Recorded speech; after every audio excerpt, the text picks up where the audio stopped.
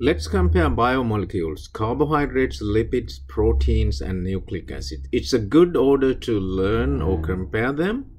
And I'm going to talk about the monomers. Monosaccharides can have 3 carbon to 6 carbon monosaccharides. They also could be aldo or keto sugars. So the details you can learn, right?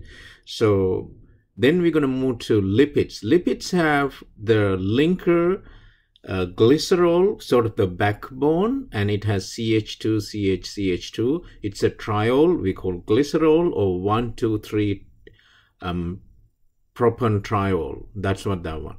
Then the fatty acids have carboxylic group, and you start number 1 on the carboxylic group and you go on. So these ones can change from 12 carbon to 18, typically even numbers.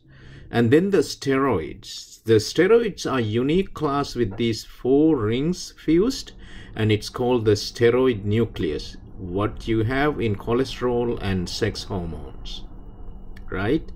Now, then we're going to go to amino acids. The name tells what it is. Amine group is similar to ammonia. It hooks up to an alpha carbon with a variable R group. It could be hydrogen, methyl, penyl, and so on, 20 different R groups.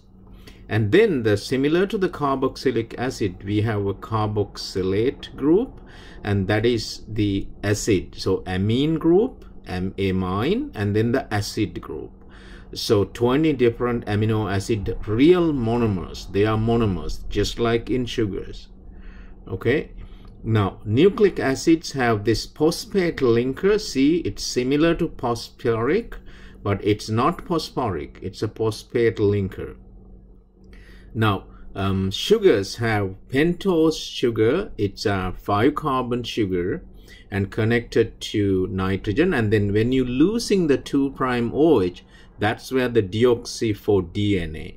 Okay. Now, the nitrogenous bases have 2 kinds. One ring we call the pyrimidines, and the other one has 2 rings we call the purines. Okay, so that's how you know what the components are.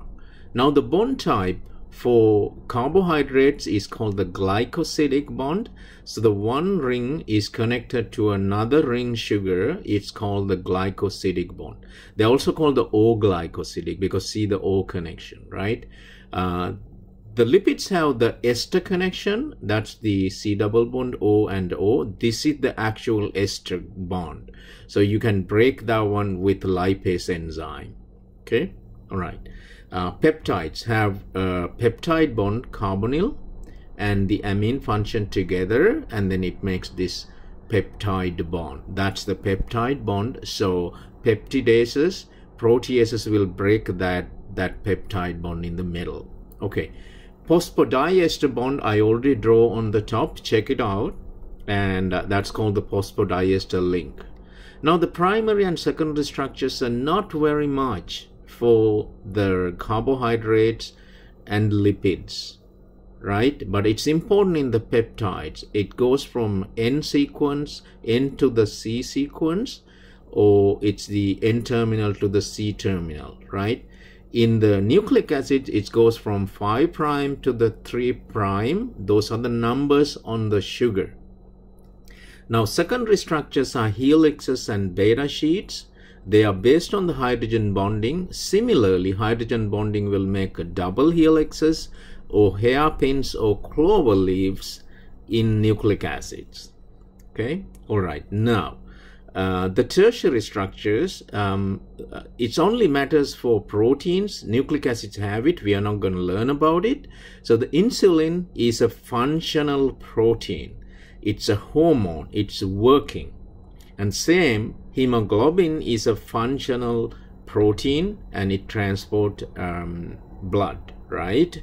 Oxygen in the blood. So that's what it does. Now, the major roles you can learn, simply remember, energy supplier short-term and long-term is carbohydrates.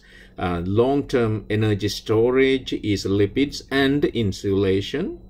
And then structural and functional roles like enzymes are proteins, and genetic information storing and functionality is nucleic acids.